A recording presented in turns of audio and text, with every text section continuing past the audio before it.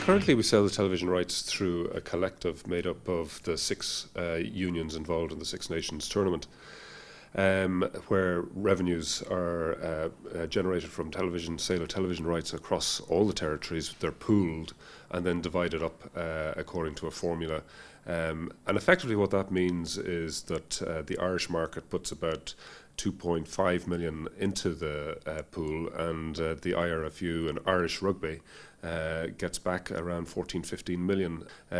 Some of the big broadcasters in the UK, in terms of Sky and BT, would view the market as being a combined market of the UK and Ireland. What we want to do is ensure that we have a proper market between the terrestrial broadcasters and indeed the pay broadcasters, so that we can maximise the values in relation to the Six Nations Championship.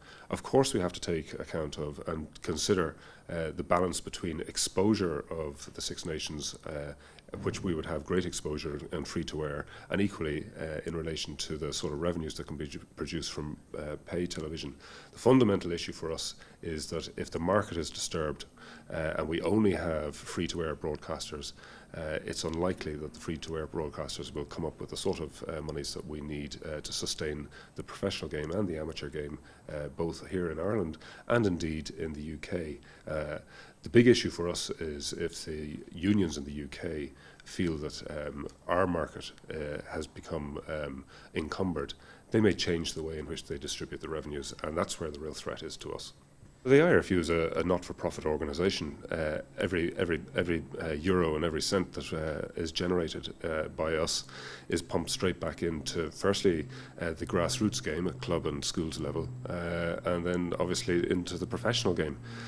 We employ 160, 170 professional players. We have coaches, we have medical staff, we have strength and conditioning people, we have administrators.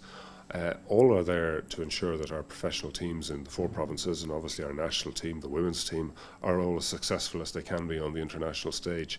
And without the revenues that are generated from the Six Nations, we will simply not be able to sustain what we currently do.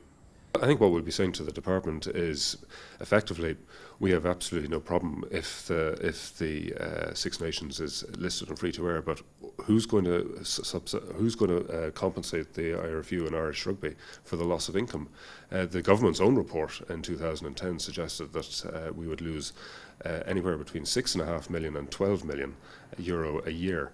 And at the end of the day, if we lose that sort of money, I think we are going to have a real problem in holding our international stars. We're going to have a real problem in continuing to have a successful professional game, and that impacts our ability to fund the amateur game at club and schools level as well. The Minister is going to be inviting submissions over the next 5 or 6 weeks.